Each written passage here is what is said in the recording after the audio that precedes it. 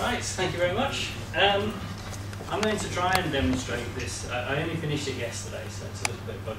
But it looks like a fairly ordinary robot, and really it is a fairly ordinary robot. I suppose what's novel about it is the control mechanism, which is this watch. So I'll go into a little bit more detail about how this works, but you'll notice it's a little bit thick, this watch. It's got some goodies. Has anybody come across these Kronos watches? Yeah, lots of fun. I'll explain more in a minute. How much are they? They're about £40, something like that. So they're a little bit. So you can just about do a class full. Yeah, class full. Yeah, class full. Well, it's got a lot on it. This is the CAN demo. So you can see I've got my watch there, and it's on the bench at the moment. So I lift my arm up with the watch on, and the accelerator in the watch spots that I've gone up in the air, and it starts the motors.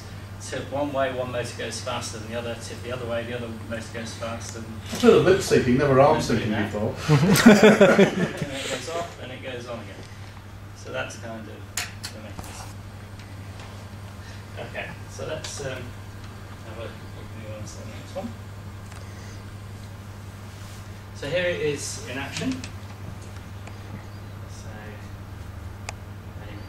there we go. Dog's interested already.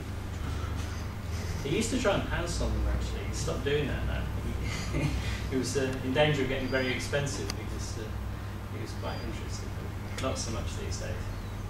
Become too regular.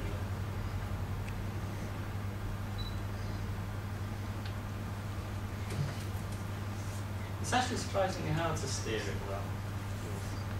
Because you tend to sort of, what would be great, you could have, I did wonder about having some continuous power so that it went from absolutely nothing there to gradually got faster and faster and faster as you raised your arm, but in the end I just kind of went for on off and then tilting it to change the angle. Okay. So the technology that's used to build this, this is where I get a few plugs in. The motor controller is this board here, which is the Raspberry Robot board. Which is something I designed for SparkFun Electronics, and unfortunately I have absolutely no say on how much it's sold for. I anticipated it being sold for about £12 a pop. Actually they're selling it for, well, SK Pang is selling it for £21, and SparkFun it's best part of $30 I think, SparkFun in the States. But anyway, this is the board. It's open source hardware design, so you're more than welcome to make your own, get your own boards made, buy your own components. I think it's kind of the way to go. So what it offers is primarily, it's got an H-bridge motor control on it, L293 chip with the H-bridge, so you can control two motors bidirectionally. It's got a few extra bits on it, mostly just stuff that's broken out. But one interesting thing is a low dropout voltage regulator. So this will provide the 5 volts through to the Raspberry Pi. So you only need one battery pack. So I've got a battery pack in here that's driving the motors and also supplying the power to the Raspberry Robot board, which is then supplying the 5 volts to the Raspberry Pi underneath it. And because it's a low dropout voltage regulator, the battery only has to stay half a volt above 5 volts for it to be able to keep supplying power. So it's a lot less susceptible to the sort of greyouts that you get if you use a conventional voltage regulator that requires a couple of volts above. And these are ordinary batteries, not a £20 USB battery. Oh no, these are AAs. Yeah. So I mean, I use rechargeable because I mean the Raspberry Pi by itself will fairly rapidly drain a set of batteries if you use them half an hour. So a few other things on the Raspberry Robot board. It's got a couple of switch inputs there and there, and it's got a couple of open collector outputs that you can use to drive fairly small loads, a couple of extra LEDs to drive with it, say. It's got a couple of LEDs on as well. Okay, so that's where you connect the motors. I also break out the serial connection and do a level shift to 5 volts, primarily because you can also get these nice, they're more expensive, but ultrasonic rangefinders like on the other robot, Tim's robot, but they actually have, these ones have a serial interface with a little adapter board that unfortunately they have an inverted signal, so you actually had to have a little adapter board with one transistor on it, which is fairly easy to make on strip board if you want to as well. So you can connect serial peripherals to that. Also means, has anybody discovered the USB serial cables? Yeah, with a little 4 pins on the end of it as an alternative to using SSH or whatever on your Raspberry Pi. So you just get, I meant to bring it along and I forgot. So it's USB one end for trailing single pin sockets that you can just clip directly onto the GPIO header, onto the ground 5 volts, and it also says power your Raspberry Pi, ground 5 volts, TX and RX, and then you can just open up a serial communications serial terminal onto the Raspberry Pi as if you're using SSH, but not having to have any network connection. So that's useful. So again, you can actually plug that directly into one of them. And then I've also broken out the I2C interface as well, so with a little 4-pin header. So if you wanted to plug in some I2C displays or something like that, you could do. Okay, so that's one piece of technology. And the other piece of technology is this this watch, which is the only watch I've ever bought that actually comes with 2 dongles, one for programming it and one for actually providing an RF link between the watch and your computer. So it's got a built-in pressure sensor, it's got a built-in 3-axis accelerometer, an RF transceiver, so it'll work like a wireless accelerometer, which is how I'm using it to control the robot. And it basically sends out the X, Y, and Z data over and over and over again, and then the dongle that you plug into your computer, and it comes with software for that too, or into your Raspberry Pi, and the drivers are already on the Raspberry Pi to receive this just as serial. So you can use the Pi serial library and just connect to USB 0, I think it is, and then you just get the serial data stream coming from the watch. And you can get it to do all sorts of things. And you can actually take the body out of the watch, and it's got a little 4-pin programming interface, and that's what the second dongle that you get, that's more than 4-pin. The second dongle you get, you plug into the USB and you plug your watch innards on that end, and you actually reprogram the entire watch. I haven't tried doing that yet, but it uses the Texas Instruments chip, based on this family, the 430 family of microcontrollers. And somebody has just interestingly ported a lot of the Arduino code to this platform. So one of the things I want to try next is to see if I can basically get Arduino running on my watch. Okay. Yes, £44 they are from CPC.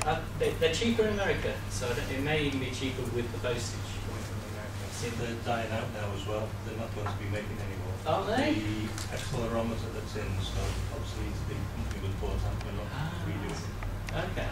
That's a shame because they're a lot of fun, really.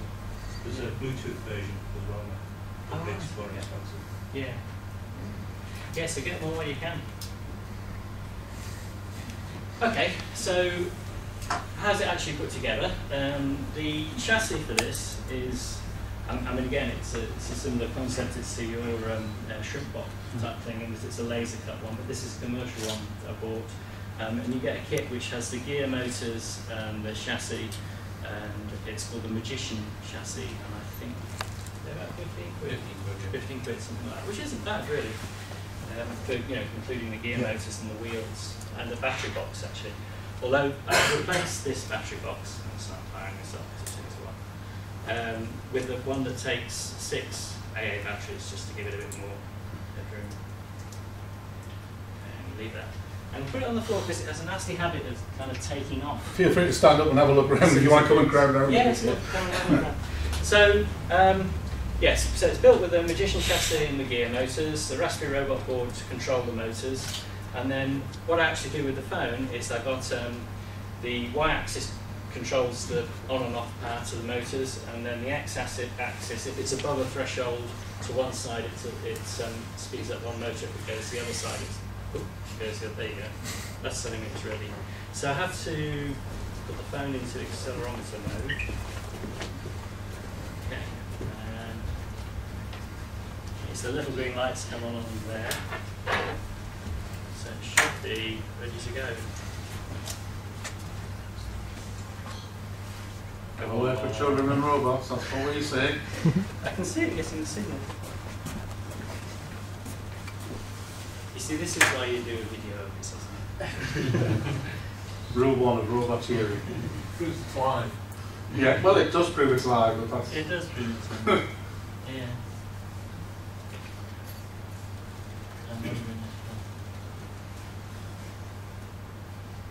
Let's try starting this.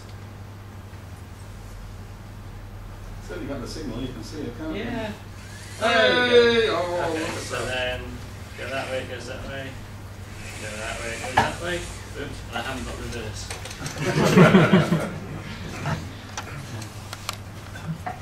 Try. Right. There we go. So I'll try and head it over towards you. Yeah, so watch you don't end up doing hit the salutes with this.